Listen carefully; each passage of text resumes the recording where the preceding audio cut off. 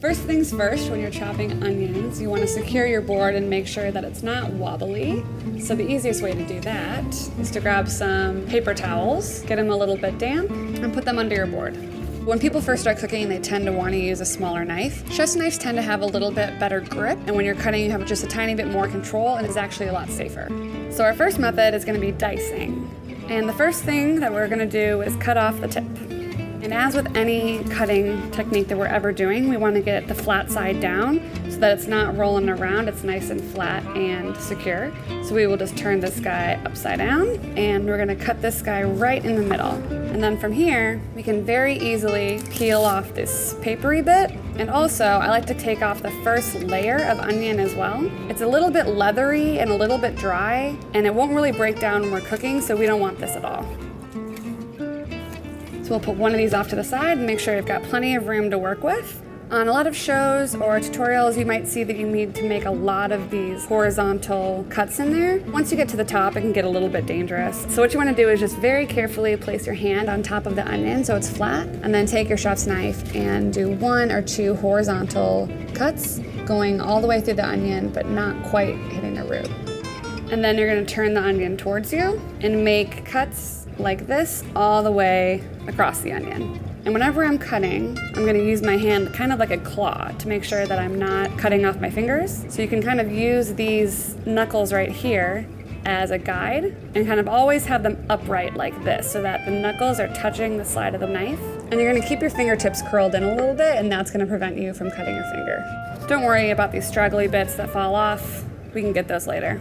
And then we're going to turn the onion over again. And then we'll do those nice, even, rolling slices. And still using your claw hand, you're gonna kind of push the onion together again with your pinky and your thumb, just to keep the onion more intact when you're slicing.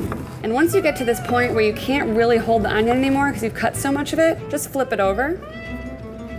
And you can finish your cuts and get the most out of your onion. And then that's all the waste you have. So when you're going to get your onions off the board, don't scrape your knife with the cut side on your board because that will dull it very, very quickly. So what we're actually going to do is kind of flip this guy around and use the bottom to be scraping, and only get enough that's comfortable. Don't try and get it all at once. A couple extra trips won't kill you. And that's dicing an onion.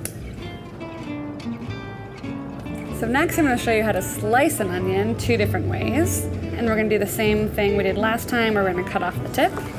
And again, we're going to put it flat side down, use our claw hand, cut straight down, put one off to the side, tear off the papery layer. Also, a little trick is to use the heel of your knife to get under those layers if you don't want to get it under your nails. So there's 2 different ways to slice an onion. You can go this way or this way. Most people are comfortable doing it this way, but when you slice this way and start to cook, they actually start to break down and turn kind of into mush. These are great for any dish with raw onions, like a salad. And then for anything else, I'll show you the other kind of way to do it. So again, we're gonna go the flat side down, but we're actually gonna turn it towards you. Also, since you're gonna be cutting it this way and you don't really have to hold on to the root, you can just go ahead and cut this off. And then same thing, using that claw hand. And these are for any dishes where you're gonna need cooked onion. And the easiest way to remember that is just to look at the lines on the onion and cut with those lines. If you're cutting with those lines, the onion's gonna stay more intact and it'll stay together more when you're cooking. Once it starts to get hard to hold on to, you can just turn it down that way and start again. And then once you get to the edge, just take your time and voila.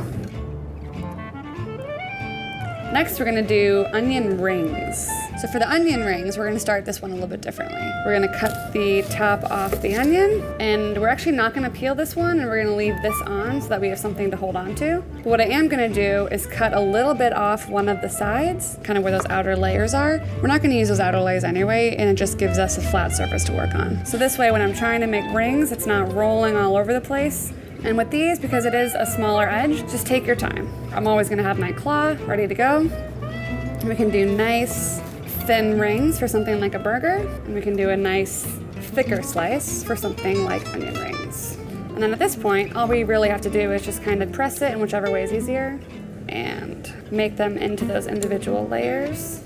And again, if there's any of the outer bit that is a little bit rubbery and thick, just get rid of that altogether. Then you're left with these beautiful, nice rings.